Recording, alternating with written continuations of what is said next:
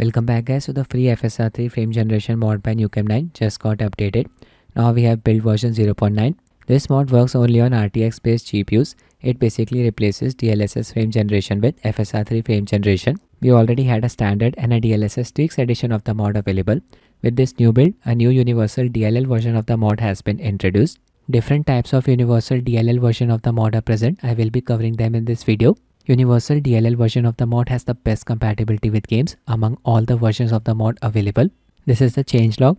Universal DLLs now bypass GPU architecture checks for stubborn games like Dying Light Part 2 and Returnal. I actually own Dying Light Part 2. I've already tested this version of the mod and yes, it works. I will be showing you the setup procedure.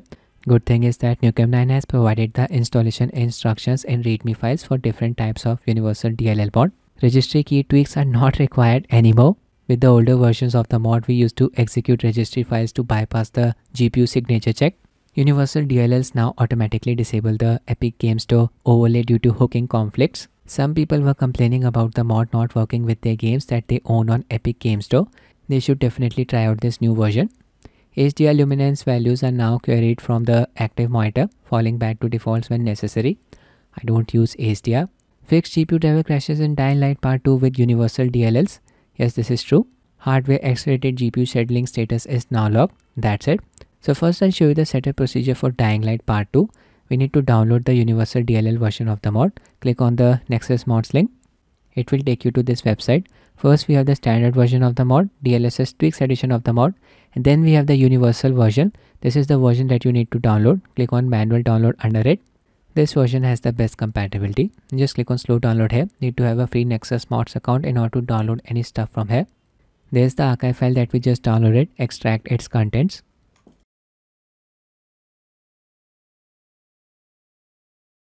These are the different types of universal mod: dbghelp, version, winhttp. Last two are the plugins version. First we have ASI loader. This is for people who use an ASI loader to inject mods into any game. Then we have RED4EXT. This is for those people who use RED4EXT script extended to mod Cyberpunk 2077. I'm not into modding my game, so I'll just stick with the DLL versions. I got the best results with DLL version type of universal mod. So just open the folder. Inside the folder you'll find a readme.txt file. Here installation instructions have been provided. Quoting the modder, these DLLs are generic replacements that bypass streamlined GPU architecture checks and skip signature override registry tweaks. Each game has different requirements and might use different DLLs. All versions should be tested. In the end, just use that DLL version of the universal mod that works best for you. Some games are compatible with different versions of the mod. For Dying Light Part 2, I'll be using the Version.dll file. This readme.txt file is actually present in all of the folders. As you can see, dbghelp folder, winhttp folder. Instructions have been provided even for the plugins. For Dying Light Part 2, I'll just copy these two DLL files present in DLL_version folder. Version.dll file acts as a spoofer. It basically tricks the game into thinking that our PC has an RTX 40 series GPU. Copy. Don't need to execute any registry file. Just open the game's install directory. I own the Epic Games version of Dying Light Part 2. Click on the three dots here, click on manage, then click on this folder icon here.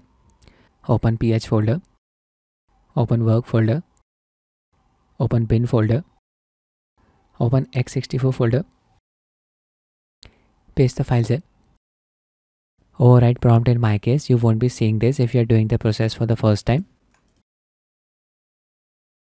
There's the version.dll file. The process is that simple. Now we just need to enable hardware accelerated GPU scheduling. Right click anywhere on your desktop and click on display settings. Then click on graphics. Then click on change default graphics setting. Make sure this toggle is enabled under hardware accelerated GPU scheduling. Now we need to enable Vsync from NVIDIA control panel. Make sure your GPU drivers are up to date. Click on global settings tab here, scroll down until you find vertical sync. And then set vertical sync to on. You can also apply this setting on a per game basis. Just click on program settings here. Click on add, find the game's exe file. In my case, it's Dying Light Part 2. There it is. Scroll down, set vertical sync to on, click on apply, close. That's it, we are ready to run the game. No need to tweak any INI file, you don't need to copy any other DLL files as well. We are in. First I'll run the game without frame generation. My PC has an RTX 2070 Super GPU. I am using high quality ray tracing preset, full HD resolution, DLSS enable, set it to quality, reflex enable, I've set it to on plus boost. It will help in reducing the latency. In-game Vsync disable, we have already enabled it from NVIDIA's control panel. And there's the setting, frame generation, set it to off. Start the game. Here we are getting around 63 FPS. I'll just drop down. Perfect scenario for enabling frame generation. Hard fall. There's the undead. I'll engage in combat.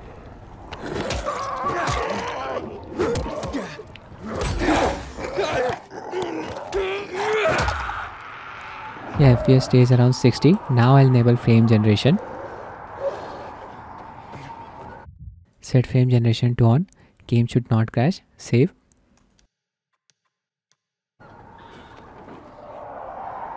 Now we are getting around 110 FPS.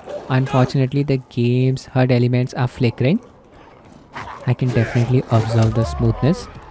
We have seen this flickering in other games as well. For example, Ratchet & Clank Rift Apart, Lies of P, Microsoft Flight Simulator, etc. etc. With the official FSR frame generation implementation, in order to prevent the flickering of the game's interface, developers render it at half the native frame rate of the game. Difficult to implement this with the mod, but I can disable some HUD elements. For example, I'll just disable the crosshair. Go to option, go to HUD, set show.crosshair to off. Yeah, the crosshair is gone now. Current objective, follow Hacken. It's flickering. Can't do much about it. I hope the flickering issue gets fixed with the future versions of the mod. Now I'll be trying out the next game. Now I'll show you the mod setup process for a very popular title, Hogwarts Legacy. A lot of people complained about this mod not working with this game. The thing is, most of these people were using a cracked version of Hogwarts Legacy. They even told me this. I think it was the Empress version. I don't have anything against piracy, it's just that I don't condone it. If it is financially possible for you to purchase the game, go ahead and buy it. If it is not, then do whatever you like. I have some good news for people who use the Empress version of this game. Reports are coming in that Version.dll Universal Mod is compatible with Empress version of this game. I'll just show you the setup process for the Steam version of Hogwarts. Open the DLL_version folder, copy the two DLL files. It's the same process that we followed for Dying Light Part 2. Open the game's install directory, select the game from your Steam library, right click, then click on Manage, then click on Browse Local Files. Then open Phoenix folder, open Binaries folder, open Win64 folder, paste the DLL files here. Now before starting the game, you need to delete the game's config files. I'll show you the directory where these files are present. Just open C drive, then open users folder. Here you need to open the folder corresponding to your PC's name. Make sure hidden file setting is checked. Click on view, show, then click on hidden items. Here look for app data folder, there it is. Then open local folder. In this directory look for Hogwarts Legacy. Open it. Open saved folder. Open config folder. Just delete Windows no editor folder. This folder will be created automatically when you run the game. So let's start it. Shaders are being compiled. Now this game consumes a lot of memory. It is not recommended to enable ray tracing with frame generation mod enabled. It can cause the game to crash. On my RTX 2070 Super GPU, I'll be just using the high preset with ray tracing disabled. In-game resolution full HD. DLSS enabled. I have set it to quality. First I'll run the game with frame generation disabled. Using the high preset. Apply. Ray tracing disabled. Yeah, the game has started. There's Hogwarts Castle. I'm just flying around Hogsmeade. I'll enter the area. Here FPS is around 65 to 70.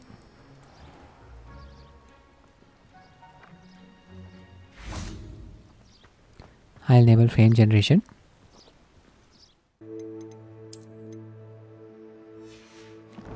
Setting applied. FPS increased up to 143. I'll enter Hogsmeade. Pretty sure FPS will drop down. It should still stay above 100. 110. I'll just traverse the area on foot.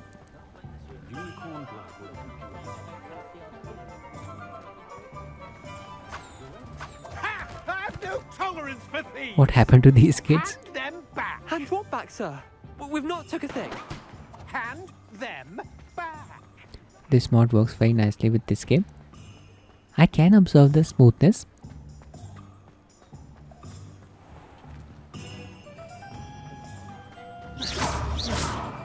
Game is not able to utilize the GPU resources properly without the mod. After enabling the mod, GPU usage increases. It helps in increasing the FPS as well. Now I'll show you how to uninstall the mod. The process is very simple. You just need to delete the DLL files corresponding to the mod. A log file will also be created, so just delete it as well. Now I'll try out a different version of Universal Mod with Hogwarts. Just for the purpose of demonstration, open the DLL_win HTTP folder. Copy the two DLL files. Open the game's install directory. This is for Hogwarts. Open the Phoenix folder. Open the binaries folder. Win64 folder. Paste the files here. You know what to do. Delete the game's config files first. Same directory. There's the Windows no editor folder. Start the game. We are in. I have enabled the frame generation setting. I'll quickly load the game. Hogsmeade. I'll just sprint around this place. FPS is around 110. We are getting roughly the same performance with this type of Universal mod as we got with the version type of it. Now I'll be trying out the next game. Last but not least, we have dbghelp version of Universal mod. I'll be using it with Cyberpunk 2077. Open the folder. Copy the two DLL files. Open Cyberpunk's install directory. Find the game in your Steam library. Select it. Right click. Manage. Click on Browse Local Files. Open bin folder. Open x64 folder. Paste the DLL files here. Override prompt in my case. I'll just skip the permissions. Both files have been transferred. We're ready to run the game. Graphics setting. I'm using the ray tracing low preset. I'll just set DLSS to quality. Rest of the settings are left as this. First I'll run the game without frame generation.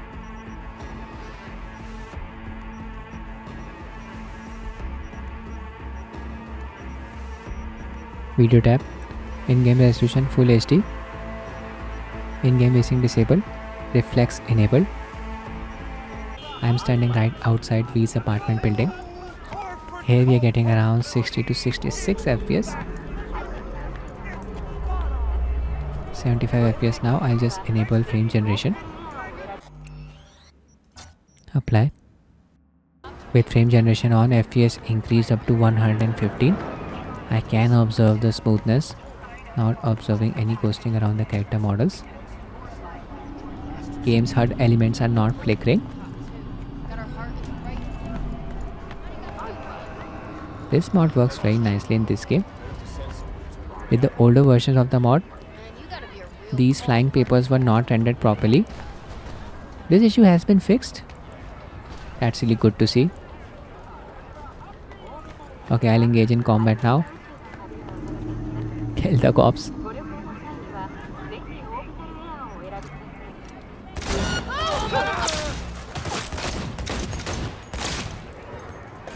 FPS stayed above 100. I'll hijack the vehicle. Let's go for a ride. All nearby units. We got a situation in Watson. Roger, dispatch. What else is new? We'll be right there. Suspect's vehicle has been located. Details Wow, the have been graphics sent. look stunning. Beautiful lighting.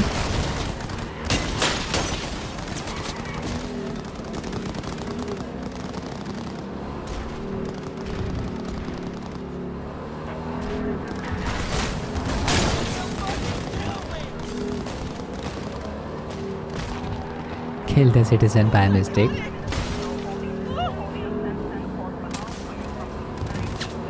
Yeah, so it's a very smooth experience in this game. That's it with my coverage, guys. I hope you found it useful. Thanks for watching and have a nice day.